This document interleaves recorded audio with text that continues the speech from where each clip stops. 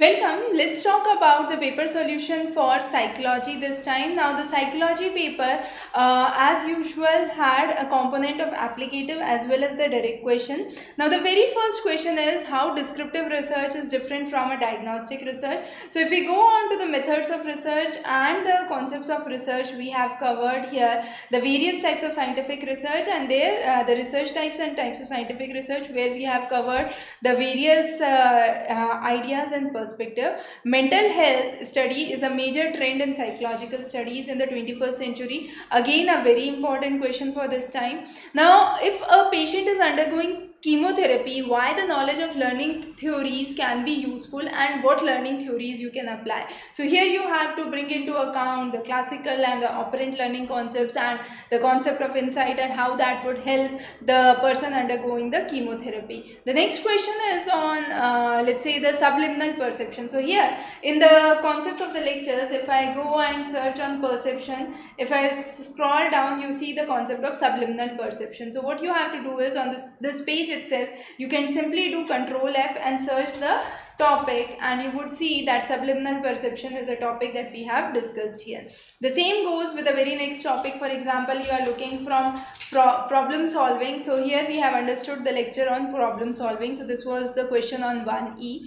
Similarly, the use of computer technology. Now here is computer simulated, computer assisted and computer dependent technology. So those have been important. The theories of intelligence. So if I go back to the concept on intelligence, you can see various theories of intelligence we have covered here. Similarly, why research method is considered as a backbone of any research.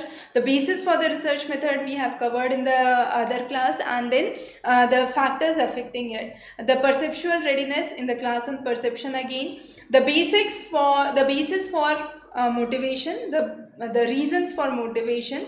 Psycho-cybernetics. Now cybernetics is again an important topic that we have covered. So cybernetics and psycho-cybernetics imagery. So that's a very important topic. You can refer this video for more detail. Similarly, programmed learning. So here you go and you have the concept of programmed and probability learning.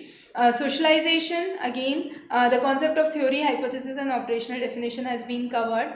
Then you have a question on hypothesis. How is hypothesis formulation done and the concepts on hypothesis. So here we have the hypothesis, testing of hypothesis, how do you write a good hypothesis and concepts related to it. The questions related to gender decision making, gender differences, which is the gender psychology. So introduction to gender psychology, gender discrimination, the concepts have been given here.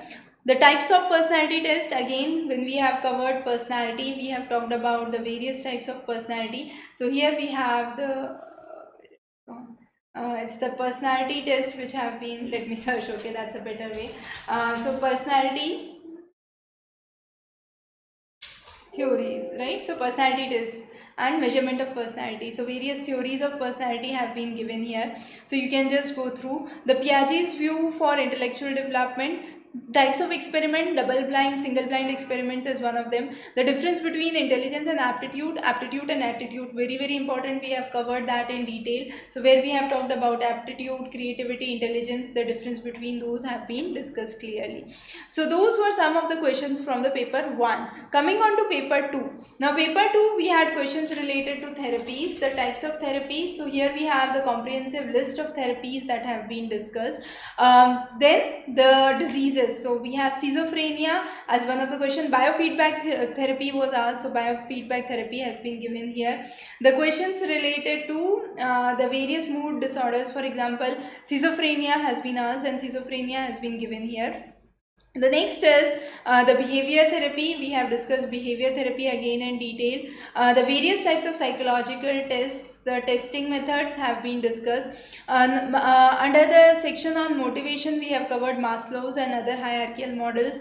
Rehabilitation, again a very important topic. We had mentioned it before the class as well. So rehabilitation, the types of rehabilitation, social deviance, how do we understand that? Then social learning theory by Bandura and understanding that in the light of criminal behavior has been discussed. Mass media and its role, the consequences of deprivation, social integration, Then sports psychology. Every time you have at least one question from sports psychology, one from gender psychology. So if you have certain framework in mind, you can prepare and write your answers very well from this section. Self-fulfilling prophecy we have discussed again in the section on gender psychology. So here we have the self-fulfilling prophecy, as you can see. So the next question pertains to this. So from within this section we have numerous questions that have come up, and this shows how important it is to understand the applicative part of the concept which has been asked off and on. And then you have population explosion and the consequences of population explosion. So again in this section itself you had one question on deprivation, one on disadvantaged groups, which have been given here. Similarly, there have been topics related to population which we have discussed separately, and then gender discrimination. So there have been 3 to 4 questions which have pertained to gender psychology directly or indirectly and have been very important.